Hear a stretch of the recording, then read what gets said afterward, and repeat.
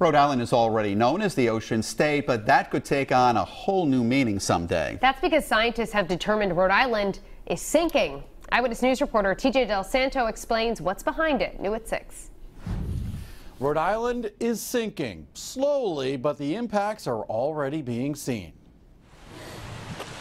Rhode Island is getting closer and closer to the ocean every year. Rhode Island is sinking, and it's sinking because of processes that happened tens of thousands of years ago. During the Ice Age, a 2-mile thick ice sheet stretched across Canada and parts of the U.S. Its weight pushed down in the middle of the continent, while the coast lifted up. The ice sheet is gone, and now portions of the coast are sinking.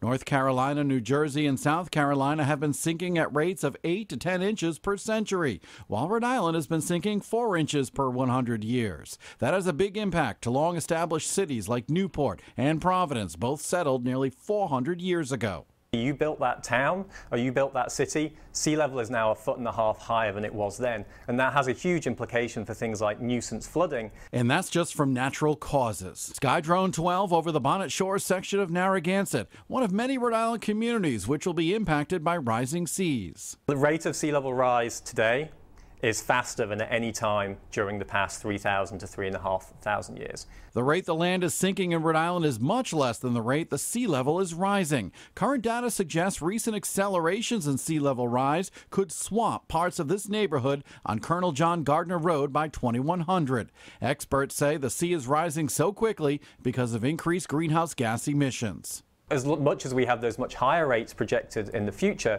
we have potential to mitigate those by changing our behaviors.